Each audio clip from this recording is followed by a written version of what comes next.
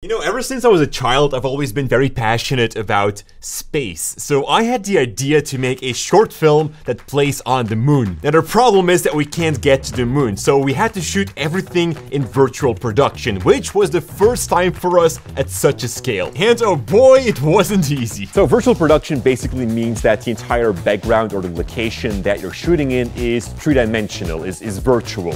And we're gonna use Unreal Engine 5 for that. So we're gonna have to put up a green screen in the studio and put sand on the floor. That way I can interact with the floor as well.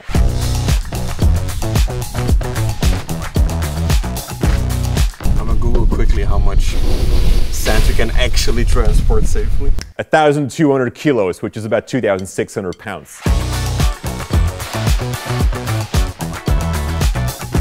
When we got the sand to the studio, we had to immediately spread it out on the floor because the sand was really wet and it had to be dry because as far as I know, there's no water on the moon. Or at least not on the surface. Who knows, maybe there's something down there.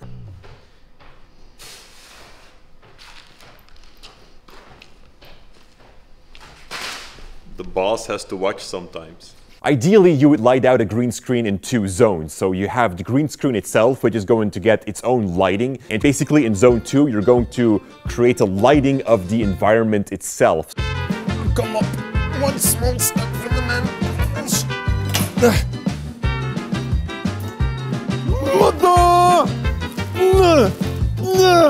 Okay, don't do this at home, guys. This is not how you should put up lights. Yeah, don't do that in your living room.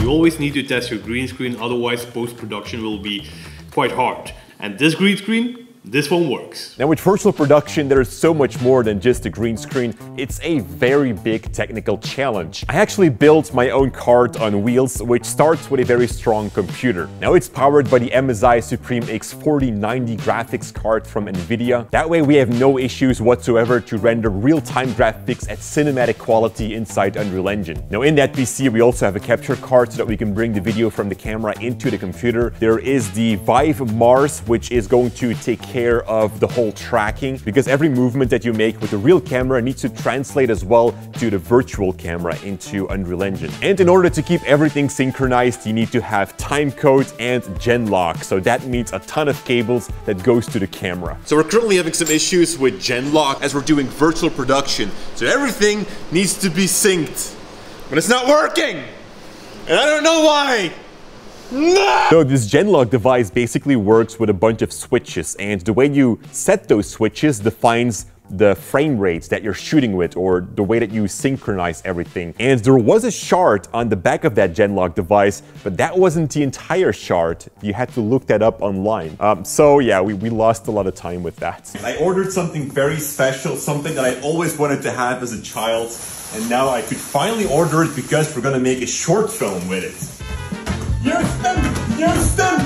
We have a problem, man! We have a problem, Houston! Actually, there was a big problem. So I bought a $3,000 spacesuit. Unfortunately, it doesn't look that well, so I still have a lot of work to do to make it look more premium. I did not expect that the suit was going to be that bad, especially the helmet.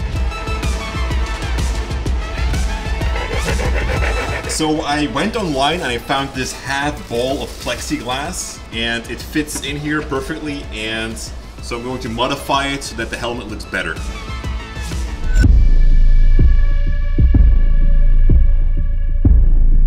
I had planned to do a lot of tests during the pre-production because of the technical challenge, but we were not able to do many tests.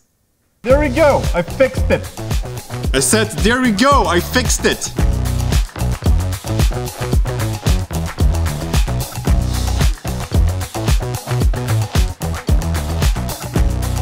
So normally your spacesuit is blown up because of the oxygen. I don't have a real spacesuit, so I've actually got a bunch of bubble wrap inside, which is going to make myself a little bit more puffy. This is actually insulation, so it's going to be super hot. But it's good because it's cold here. I'm gonna have my heel.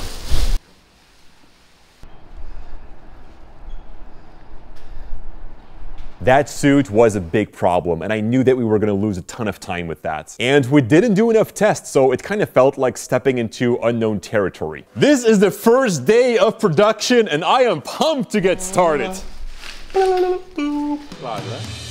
It was a big challenge doing our first real virtual production, but things started out pretty good. It takes 3 hours to put on this suit, and I can't stay in it longer than 10 minutes, so that's a big problem. The lunar surface is hard, guys. So this is the scene where we are going to mimic that I'm going to rotate around. Now to fake that, we're going to use 2 Rotolite AOS 2 lights, and the idea is that 2 guys are going to swing them, making it appear like the sun is going around me in a circle.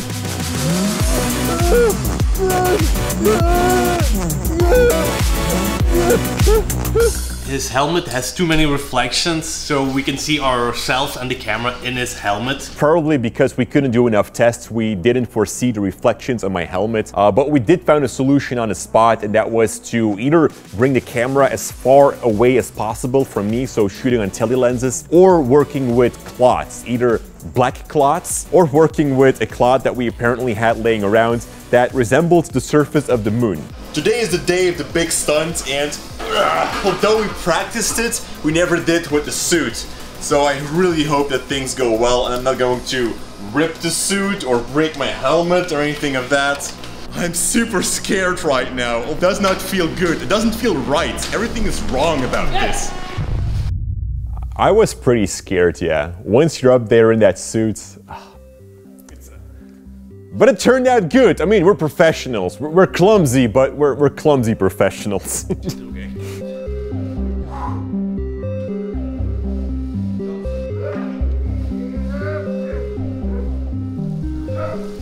We're losing so much time constantly because of the DMX. I have no idea what's going on.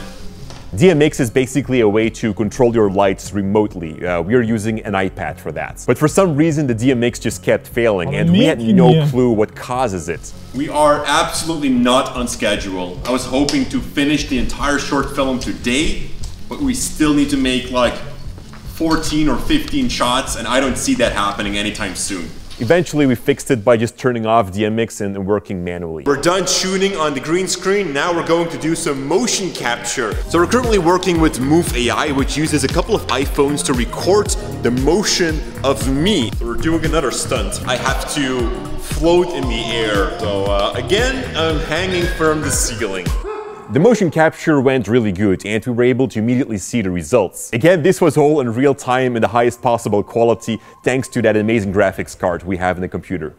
I had planned to shoot for 3 days, which eventually became 5 days, so we were already way behind schedule, but we did finish the short film, which I was very happy about, and then all of a sudden, just worst case scenario happens. So apparently all the shots did not track, and apparently nothing has been recorded correctly in Unreal, and now it's constantly crashing. So we're probably looking at reshooting everything.